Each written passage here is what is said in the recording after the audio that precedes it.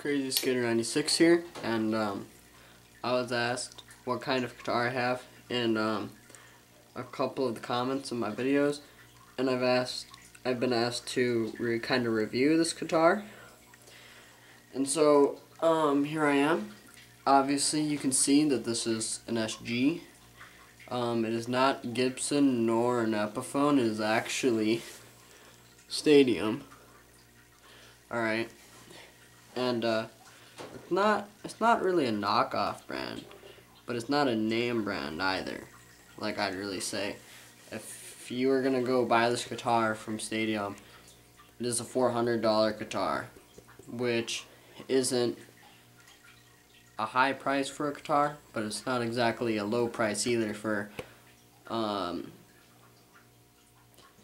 people who are kind of like 14, 15, or don't have jobs. Where if you get a Gibson, you're, depending on what guitar you get, you're looking around $1,000.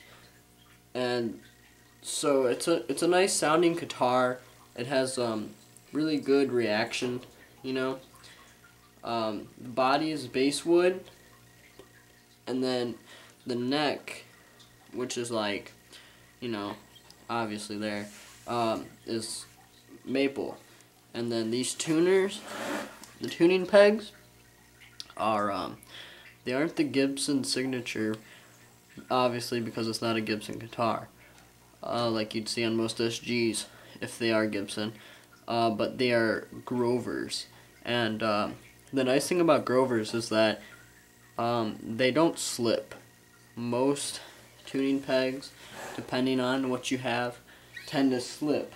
Like I have a Strat, and those tuning pegs slip a lot. And there's 22 frets on the fretboard here.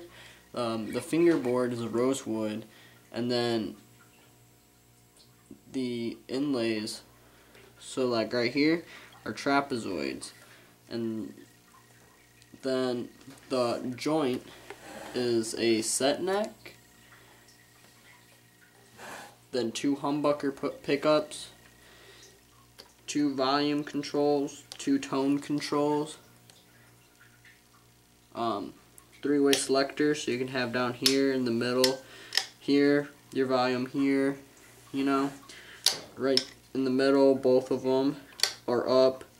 This one, so it's pretty much, I believe this pickup, both pickups, or just this pickup, I believe it would be.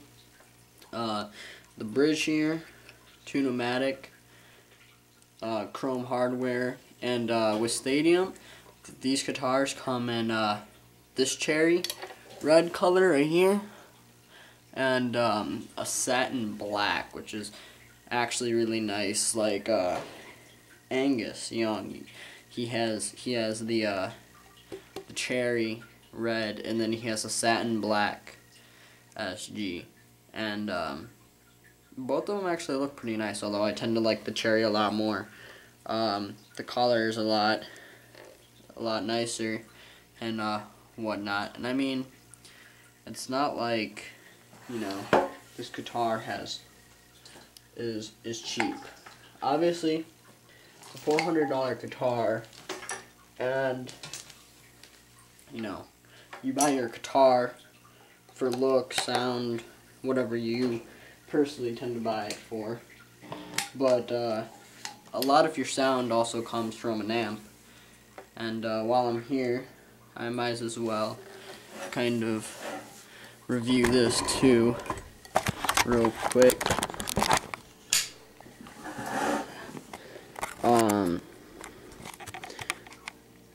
Marshall DFX, the 250, and over here you have your clean channel, your input, your gain, your bass, middle, treble, and then over here you have your overdrive channel with gain, bass, contour, tremble, and volume.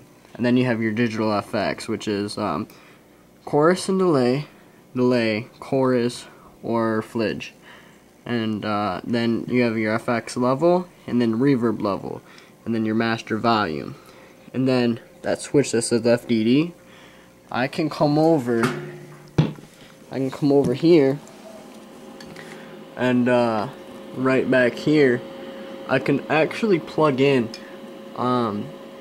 like a 2x12 or 212 speaker cabinet, and I like that. And then got the little foot switch over here. Show you that while I'm here. Foot switch. All of my cord's in the way. You got on the left is channel, on the right is DFX.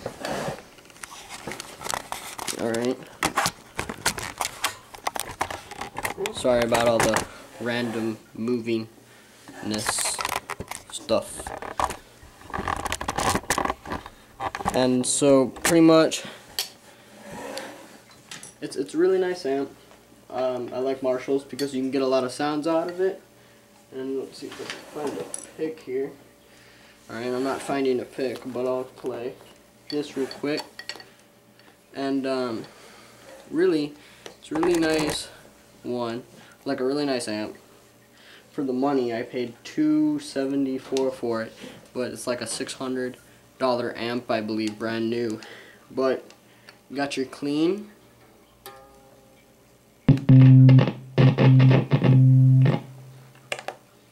Except my thing's wanting to be lame.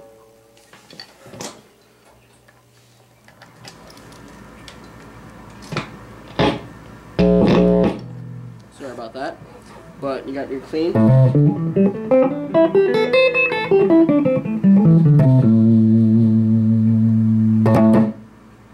You know, like with the, I like having the bass on there a lot because you can get that.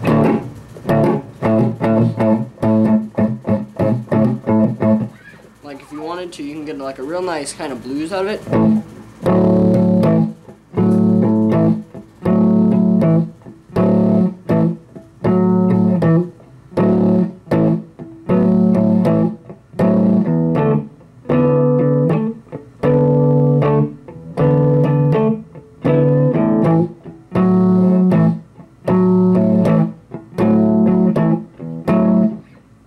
Out of your clean, and I mean it pushes a lot of power too out of this amplifier. And then you also have your overdrive channel, and you know you can get kind of like that kind of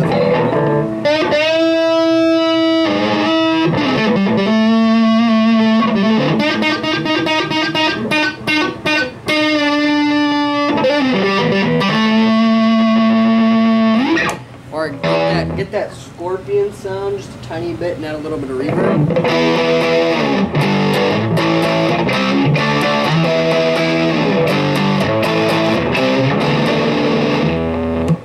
Kind of get that, you know.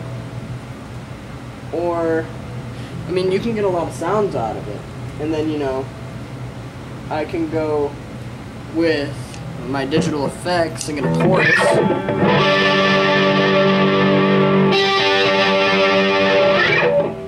Or I can go with like a chorus and delay, a little bit of delay and a little bit of chorus.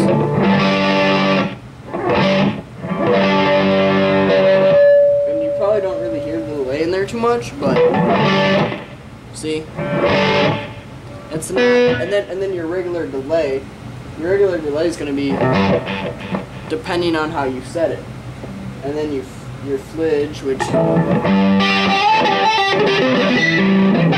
and I was just doing or whatever there. And really, and then, you know, click on and off, because you can go to,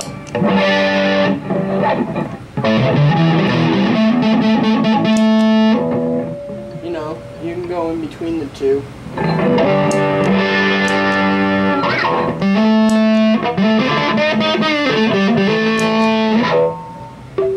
And I don't know, like I really like the feel of this guitar.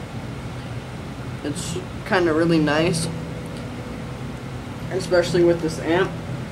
And you'll notice that I'll do that a lot because that's a really nice lick on this guitar. And actually, I was going to show you one more thing today, which is a pretty cool strap. Most straps, you just kind of put it on a stub and whatnot, and then it just kind of sits there, you know. And really, this strap, I just got it not too long ago. But you can see here, it's not, you know, your normal strap. Not your normal strap. It's by DiMarzio, it's looking like, and it's a clip lock strap. And you know, you come over here and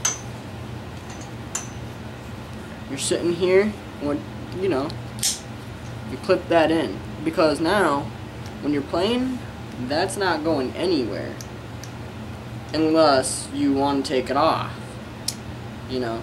But I do suggest to be careful, because you don't want these buckles here scratching your guitar. So, like, you know, kind of have it in a way where it's like that.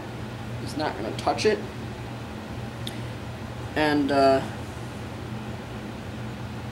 it's I don't know, I find it pretty useful. So this is pretty much the Stadium SG, the MG250 Marshall, and a clip lock strap. I mean, and if any of you want to know, the strings that I use are Ernie Ball 10 gauge strings. Just, I don't know if you even care, but just saying. Anyways, you want any more? Hit me up. See ya.